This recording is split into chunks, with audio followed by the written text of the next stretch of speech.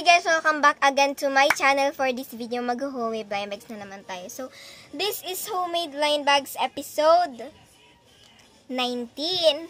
So, I'm super excited sa episode 20. So, ngayon natin siya gagawin. Pagkatapos nitong episode 19, homemade blind bags na naman ako ng episode 20. So, abangan nyo yun guys. And yung mga past videos ko, panoorin nyo po please. Nasa account ko lang po na Vlogs of Noreen. I-click nyo lang po sa baba yung pangalan ko na bilog na Vlogs of Noreen. Basta i-click nyo lang po yun. Or search nyo na lang Vlogs of Noreen. Makikita nyo na lang dun guys yung past videos ko. Kahit hindi po homemade blind bags, marami po akong ginawa. Ayan. So, ayan po yung mga blind bags. So, tatlo po yung kukunin ko ngayon. So, yeah, let's start. I got this one. Next. Oh, wait lang. Ilan na lang? Oh my gosh. Konti na lang pala. Second one. Oh, medyo bukas na siya, oh. And then lang guys yung blind bags natin. Okay. So, on to our last one.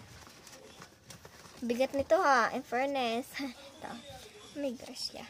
So, open na natin to. And ito pala si Blackie in case na kailangan natin siya. Hindi natin siya kailangan kasi bukas na. And nandito pala yung trash can ko. Okay, so we got this baby shark pogs. This. Got this. And then this. Oh, this one is my favorite.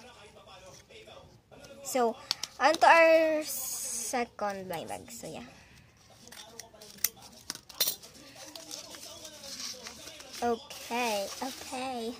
We got some cards, text. I got this. Oh, wait lang. Ganyan natin. Yan.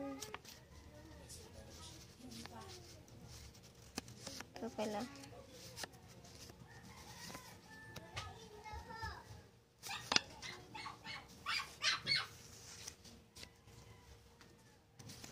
Sobrang tagal na din itong pelikula.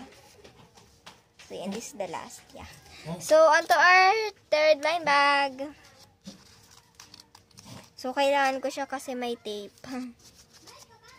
Mahirap tayo pag may tape, guys, eh.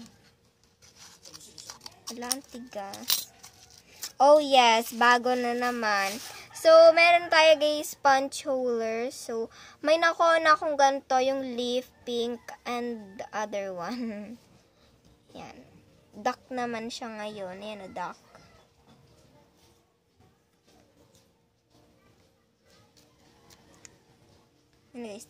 So, yun na guys, yung lahat ng nakuha ko. And this is the end of the video. Make sure you subscribe and like this video. And panoorin nyo pa guys yung mga past videos ko na homemade blind bags. At hindi lang yun. Check nyo lang sa account ko na Vlogs of Noreen. So yeah, goodbye guys!